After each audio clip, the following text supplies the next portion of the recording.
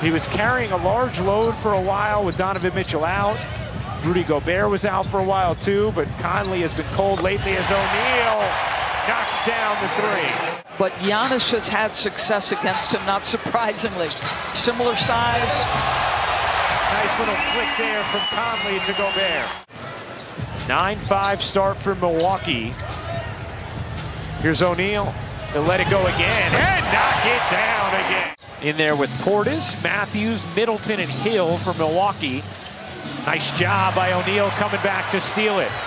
Here is Clarkson. Good movement. Mitchell a deep one. Money. Something Mike Budenholzer highlighted to us before the game.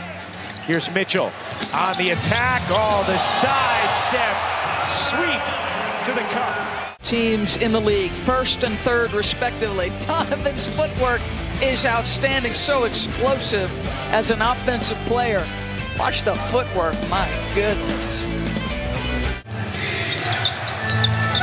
Oh, Gobert just make it Whiteside doing his Gobert impression. Absolutely stoned Giannis at the rim. Talking about if he's playing at the level he's capable of, he's active, his mind is engaged, and he's doing all the right things. Imagine the... They've got Chicago coming in here, then they go Brooklyn, Boston, as Gobert oops the alley.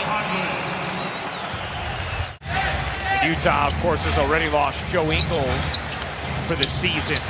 As Conley sets up Gobert, and the Jazz have their first lead since the end of the first quarter.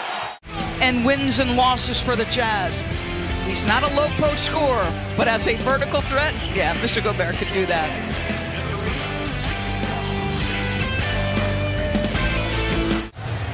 Pascal, Whiteside, Mitchell, O'Neal, and Clarkson, the five for Utah. O'Neal, oh, nice fake to give himself just enough space to float it in. Mitchell, a three, is good.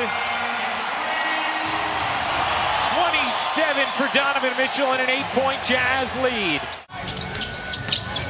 Conley hits O'Neal. No, Pascal, yes.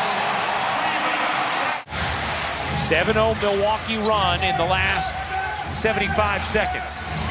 Conley, what a pass. And Gobert soars in for the slam. Far more aggressive in pick and roll action at the point of attack. Giannis comes way out. I think he's anticipating some help rotation. It's not on time. And listen, Mike Conley has seen just about